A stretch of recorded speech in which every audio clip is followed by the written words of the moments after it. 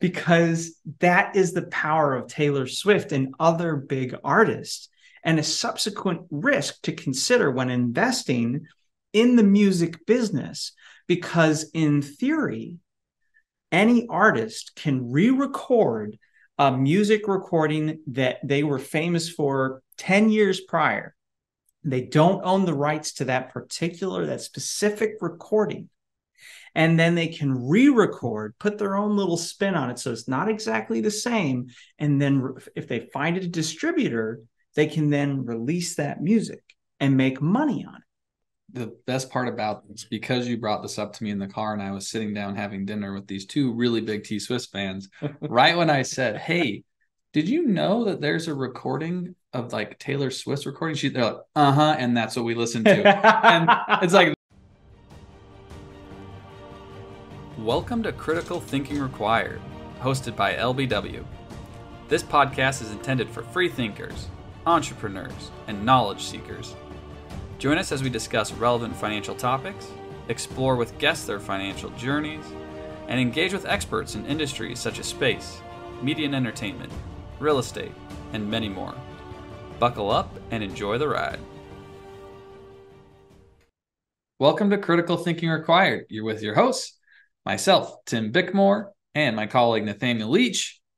And if anybody's been listening to our podcast for the last few years, whenever I have Nathaniel on here with me, we're talking about one thing and one thing only, and that's investing, or something investing related. And today we are actually going to talk about music. Nathaniel has been doing some research on the music industry, specifically on a few different companies, and we want to talk a little bit about it. It's pretty nuanced. It's quite interesting. We thought our listeners might be interested in hearing some thoughts about this specific industry, because we all, well, I would say most of us seem to be listening to music at some point in time, be it classical, rock, rap, doesn't matter. We listen to a lot of music, and Nathaniel, that interests him because it can be timeless, potentially. So, Nathaniel, for today, what we really want to know first and foremost is, what is the difference between music recording and music publishing? That's actually a really great question, Tim, because at first, when I first came across this, I was thinking, well, aren't they one and the same, right? I would assume so. Right, but they're actually not. So the music recording is what you hear on the final product. So when I pop in a CD, or when I listen to a song on Spotify or Pandora, that recording is what's called a music recording. And that is a whole different revenue model than music publishing. Music publishing consists of the ownership of the composition of the song, which consists of the songwriting, songwriting, composition, the lyrics of the song, and then the music recording is the artist singing that song, published song. That's right, it's publishing. Yep. So really quick, I got two small questions about that. So to clarify for the audience, so for example, let's say that someone wants to cover a song. Really what they're doing is they're recording the song, which could be its own revenue stream, but then they're probably paying the artist for covering their published lyrics and music composition. Correct. So you can get paid for other people to sing your song. Correct. Okay. Now, I want to bring this up because you brought it up to me the other day when we were driving. And these are for all the T Swift fans out there. Please give the example of this specifically about Taylor Swift, which, by the way, I asked some T Swift fans about this specifically. Oh, okay. And they do listen to the T Swift recording. Yes, they do specifically. So please explain. Now, the audience will understand this once Nathaniel gets it. Please explain. I think it gives a very good example of the difference between recording and publishing. Right. Okay. So a few years ago, Taylor Swift was coming up on the time where she was renewing her contract with her music label. And her music label had subsequently come to be owned by Universal Music Group, or UMG for short. And during the negotiations, Taylor alleged that she had made an offer for the masters of her recordings. So what that means is that when she first started out, she wrote a deal with her label, and she most likely signed away complete ownership or a majority of ownership to whatever was recorded in the studios, which is the music recording. And she alleged that during these contract negotiations, that she had made an offer to buy her masters. Now, this is significant because every time her recording is played, that creates a royalty to be paid to the owner of those music recordings, those masters. And I think that she wanted to receive those royalties, 100% of those royalties. It was her music. She wanted to make it a play. She wanted to offer to buy those masters. And she alleges that she was turned down. The music label said that was not true, or something of that nature. And she didn't get her masters. She did not subsequently come to own her masters. So Taylor gave a big finger to the labels and said, fine, I'm going to re-record those songs, but I'm going to own those masters of those new recordings. Now, she could do that because even though she didn't own the music recordings, she owned the publishing. She had created those songs. She had written those lyrics. Once she sang those lyrics and played that music and recorded it, she then came up with a new music recording, a new masters. And I think she did certain things differently with perhaps, so it wasn't exactly the same as the original music recording. Hence, there was no copyright or IP infringement. And she has subsequently released those new recordings. And what Tim said before I got into this was freaking fascinating, because that is the power of Taylor Swift and other big artists, and a subsequent risk to consider when investing in the music business. Because in theory, any artist can re-record a music recording that they were famous for 10 years prior. They don't own the rights to that specific recording. And then they can re-record, put their own little spin on it, so it's not exactly the same. And then if they find a distributor, they can then release that music and make money on it. So this has created a very interesting dynamic within the music industry, in the sense that the large music groups, which comprise of Universal Music Group, Warner Music Group, and Sony Music, which is a part of the larger Sony conglomerate, it has caused a shift in the power dynamic between artists and these music groups, such that the music groups used to own these masters outright when the artists would typically first start out. And that made sense because the music groups would usually front a large amount of money to the artist, also produce the masters, and would then subsequently be responsible for distributing and marketing the new content. And they were taking on the risk. So that made sense. But now, with the ability of artists, if they're big enough, then these large artists now have more power, more leverage to recreate what made them famous in the first place, and subsequently distribute it to their fans. And so the best part about this, because you brought this up to me in the car and I was sitting down having dinner with these two really big T Swift fans, right when I said, hey, did you know that there's a recording of like Taylor Swift's recording? They're like, and that's what we listen to. And it's like they know about it. So her fans are, they're supporting her. And It's just a fascinating that I'm not a huge T Swift fan, so I had no idea until you brought it up.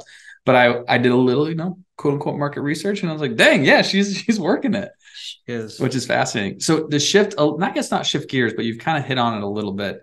Earnings, like, right, where's the earning potential? Where's it, what's going on? Could you explain to us? I guess specifically with maybe Universal Media Group or UMG, like where are the earnings coming from? Like in the past, where is it now? What's going on?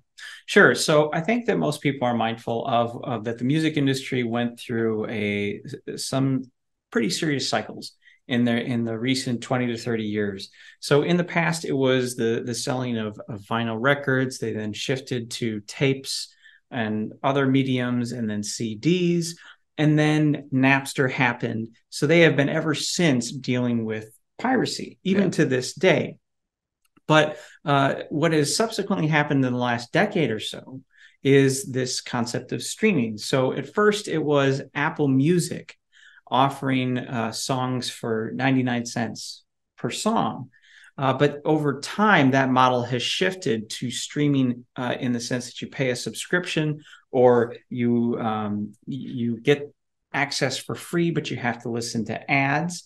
And you can then stream as many songs as you want. You no longer have to pay per song. And now you can sit in the comfort of your own home. Whereas before you would have to go to the record store, you'd have to buy the CD, you'd have to then take it home, you then have to listen to it in a specific order. You could skip around, but it wasn't relatively easy to do. Now you can just sit at home, click a button, and you have access to all of this music. You can listen to an album in any order you so choose. You can choose to have it shuffled. You can do many different things in the privacy of your home, or in the car on your way to your commute, or also in the subway or on the train, the bus, and you can listen to music anywhere. Which is quite impressive, actually. If you now the way that you kind of laid that out from a historical perspective, that's been a huge change, relatively fast too. I mean, Spotify's been around since when? I don't know. 2008, 2007, I want to say. Okay. All right. So it hasn't been around for that long. So that's change in the industry. And I'm assuming that's affected artists to a certain degree, probably also labels to a certain degree, which goes back to the recordings and obviously also publishing as well, which is quite interesting. And there's so many rabbit holes in what you just said. Yeah. There's just so many different ways you can go about it. We'll keep it at that. I think it's a good high level understanding. So now I want to kind of hit, like we talked a little bit about, hey, recording versus publishing, where earnings come from. So if you are going to invest in this industry, and already you just said, hey, Tim, there's a lot of rabbit holes. So this seems like it's multi-layered, right? There's complexities to this, right? Nuanced. So if you were to invest, right, you have artists, the producing company, the recording companies, you have publishing companies. Where would you want to invest? Like, what are you trying to find? I guess I would want to put it in the context of this. A lot of people say the gold rush was great, but you didn't want to be the person mining for gold. You wanted to be supplying the shovels to the miners, or the Levi's to the miners. Is there something like that in the music industry where you're not mining the gold, but supporting the cast? Or how does that work? Where would you want to go?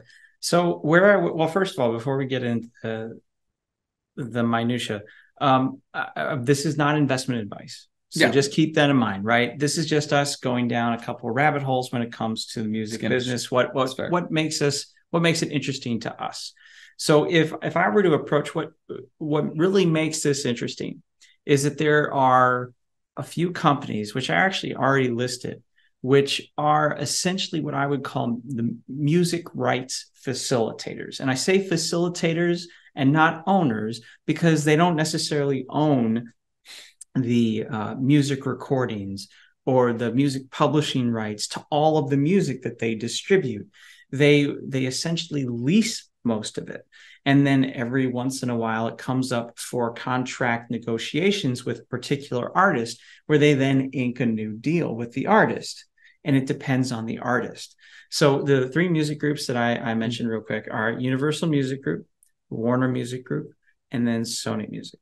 And this would be more like either more, not because, or like, I don't want to call them patent trolls, but in a sense, they're asset managers. They're managing a bunch of assets, and then that's why you kind of mentioned facilitating it. They have owned the rights to it, and then they're releasing it or releasing those content over time. It's a mix of all of that. Yes. They help, as I said, they help. They're like VCs. They're like venture capital firms, essentially, because they're spreading their net wide, almost worldwide in most cases. They're growing through developing countries, and they are making investments in artists that come to their attention.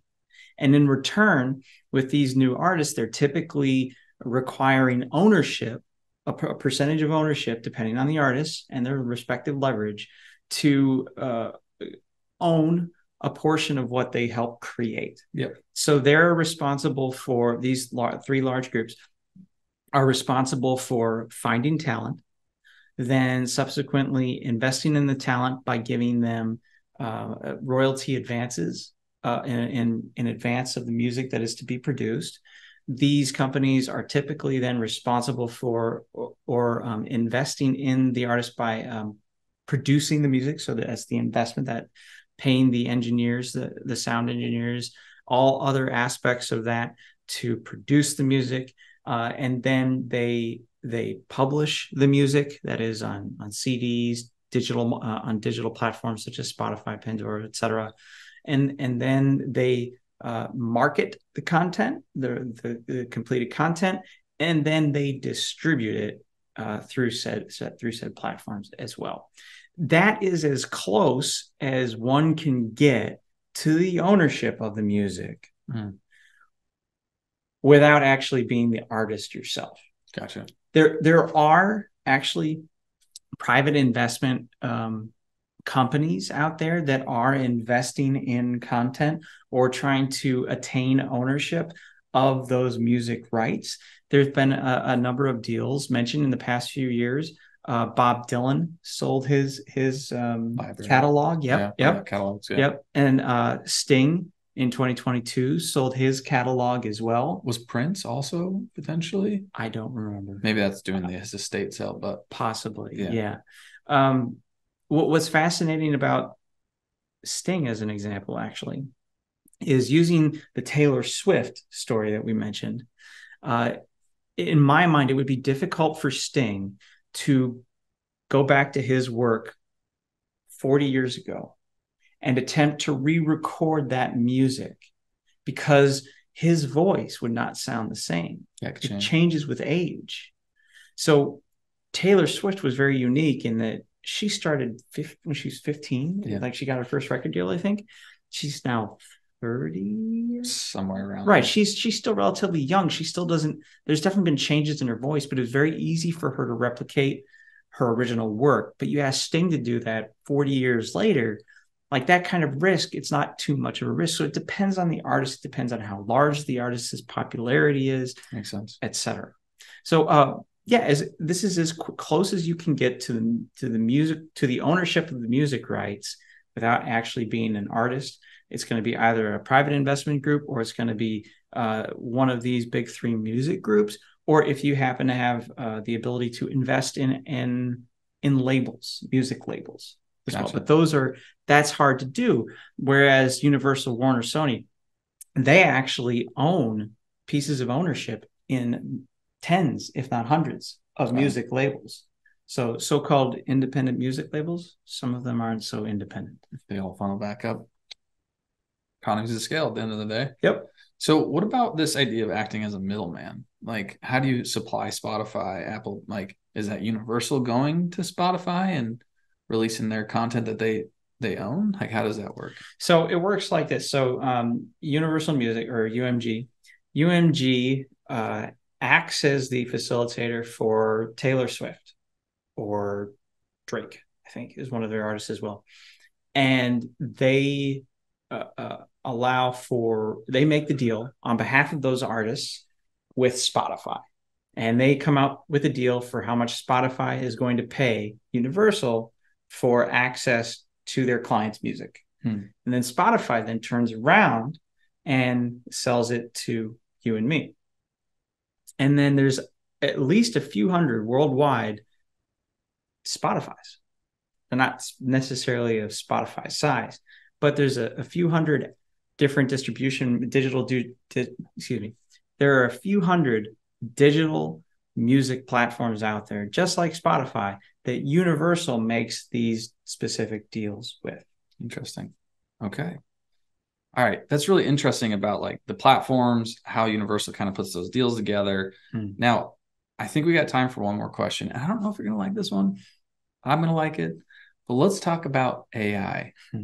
People can clone voices. People can clone music. Mhm. How is that level of piracy, I guess, to a certain degree? How is that? That's a whole new environment, a whole new path that we have never seen just due to the technological advances that some of this machine learning and artificial intelligence has brought. Yep.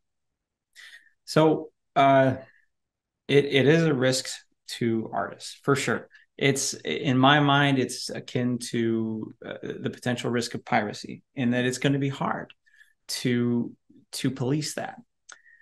These music groups do have huge pockets, so and they are very adept at protecting their legal and their artists' legal rights. So there is that. But when it comes to AI, it could be an opportunity for some artists to take advantage of. One artist that comes to mind is that a couple months ago, I think it was, the artist Grimes did a news article. I think she was in a news, and she said that she was willing to share any proceeds from any song created with AI that used her voice.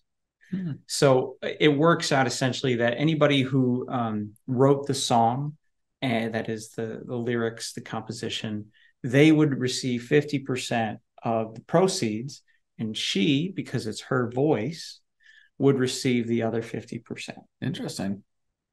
So it could be a potential play where music artists could still reap the benefits, because it is, in fact, their voice that an AI voice is being created from, and therefore they should be compensated for their voice. So here's a quick question for you. I'm going to loop this all the way back in. Sting. Could he take his voice from 40 years ago and re-record his songs using AI? But okay, let's break that down. So if you're saying could he take his music recording and then create AI from that to then recreate that original recording? He can't. Because IP? Because he no longer owns that recording. I'm not even sure who owns the recording, to be honest. But if he doesn't own that recording, then he can't use that recording without paying a royalty for the use of that recording to then create the AI.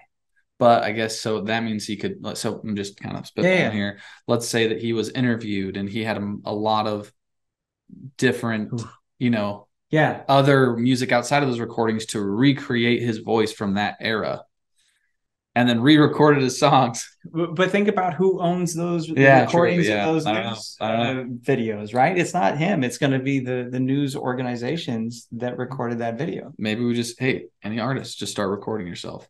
That is actually what Grimes said. She actually said that she wished that she had kept recordings of her voice when she first started out to then create AI from that. But she didn't think to do that. So anybody today who is making songs should also be making recordings of their own that they own, so that perhaps that voice can then be used in the future. I mean, if you think about it, they could just sing notes, like sing all the notes that they hit, and then AI would just put those notes together. And wow, that's kind of crazy. It's crazy, and it's definitely a risk that one has. I mean, it's these kinds of risks that we have to think of as investors. Because some of these things, they might sound like a year ago, this wasn't even a thing. It was. I mean, with the 6 months ago, right? With the advent of OpenAI, ChatGPT, this was already present before. But the mainstream didn't know about it, right? It was finally put into the public. Correct. Yep. Very interesting. Oh, I'm glad we ended on that one, because it's really cool. Yeah, it's an interesting one to think about. Well, do you want me to go first? Any final thoughts? After you. I I always like doing these podcasts, and Nathaniel, he always brings up some interesting stuff. I just love the T-Swift thing. I have no idea.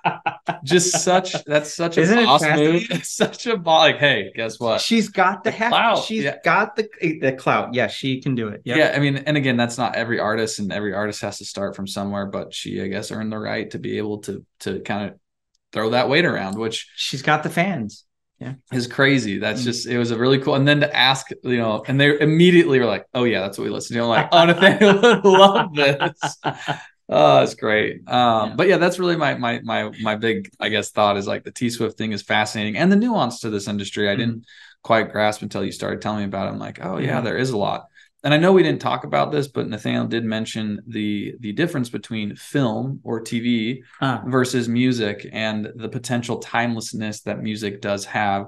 I mean, we listen to Bach and Beethoven. I mean, those are hundreds of years old, and people still listen to it religiously. Depending if you like that type of music. Right. But the copyright does lapse after a certain period of time. Yeah. So like classical music, there is no. Yeah. But the overall just idea that that's how long something can last is quite crazy to think about, and how it will kind of come in and out, similar to, I guess, fashion, right? Like, 90s rock will come back and then it will fall, and then it's 90s rap, and then, 2000s and it's trap. And so this idea that you can have a timeless effect where TV series could be of the times, could be representative of the times, and yes, you're going to have your cult classics, you're going to have your classic shows, but music, I feel, is can be a little bit more timeless, which it was just fascinating that you brought that up and made the comparison. I'm like, oh yeah, I guess that's true. But so it was I loved it. What do you got? That's all I have. I just want to touch on that. This is just one snippet of how we think about things. There are so many other different points of view that we have to consider when we are researching companies. We have to factor in, where does this company sit within its industry? Where does the industry fit at large? The AI risk, for example.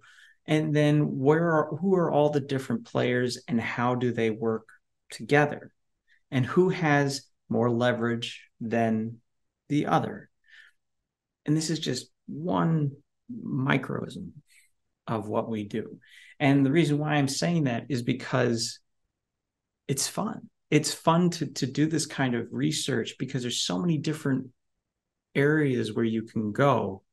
But you also then have to be mindful of your limitations. And you have to know when you've reached that limitation. We always talk about the circle of competence. You have to know when you've reached the edge of your circle of competence, because once you breach that, you then risk you and your client's money. Yep. And what's, I'm sorry to add on, but we do have some clients in the music industry, and they would be able to understand that nuance because they experience it, they understand it, they've done the deals, they know how it works, they know the back, and they know the incentives, what are the true underlying incentives. And that's typically where we push people who are in that and say, hey, if you want to invest in it, that's okay, because you understand the risk. Yep. Which kind of goes back, obviously, to the circle of competence, which is also fun. So, well, awesome. Well, Danny, thank you for your comments on music, and thank you, everybody, for listening. Hopefully you enjoyed it. And for all those T-Swift fans, I hope you enjoyed it as well. Thank you so much. Like and subscribe. Thank you for taking the time to start your journey of thinking differently and listening to LBW talk about stuff they love. Until next time.